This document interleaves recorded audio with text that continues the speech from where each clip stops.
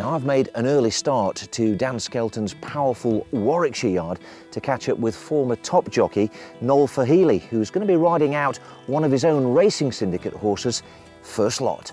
Silvino Conti rallying again in the hands of Noel Fehily and racing up towards the line. Silvino Conti wins the King George. Myself and David were going to sit on win the penny drops and rigs this morning and see how they are. Dan is obviously very happy with them, but we like to sit on the horses ourselves as well, just to be able to relay back the exact information to the owners. I've roped Noel into jumping this morning and he's doing his best to get out of it, so I'm looking forward to looking at Noel's face when we land off the third jump today.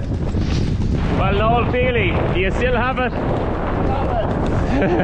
Being able to sit on them is a massive key to our business, because you get a true feel of a horse, especially when you buy them, and to be able to sit on them and have two people's opinion is better than just standing on the ground and looking at them. You know, hopefully we'll get it right more times than we'll get it wrong. Now, your syndicates are still fairly new. You've only been in operation for a couple of years, but already you've reached the 20 winner mark, so it's been a very good start. Yeah, it's been a great start. We've got some very good trainers and we're buying horses that are progressive. We get a couple of seasons, you know, that's the target, 2 seasons out of them, and if it's going well, continue with them. But they're a nice bunch of horses and we're delighted with them. We have lots of fun days out. It's not just about the day at the races. We like to bring people down to the trainers' yards, let them see the horses on the gallops. We'll have a trip to Ireland this year for all the owners, for Punchestown Festival possibly. It's all about keeping them well informed and give plenty of fun. It's really exciting because you get to know the horses, you really care and invest your time and emotion and energy into getting to know their quirks and their personalities.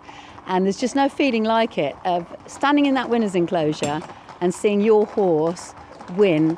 It's what dreams are made of. Everyone's dream, of course, is to end up at Cheltenham.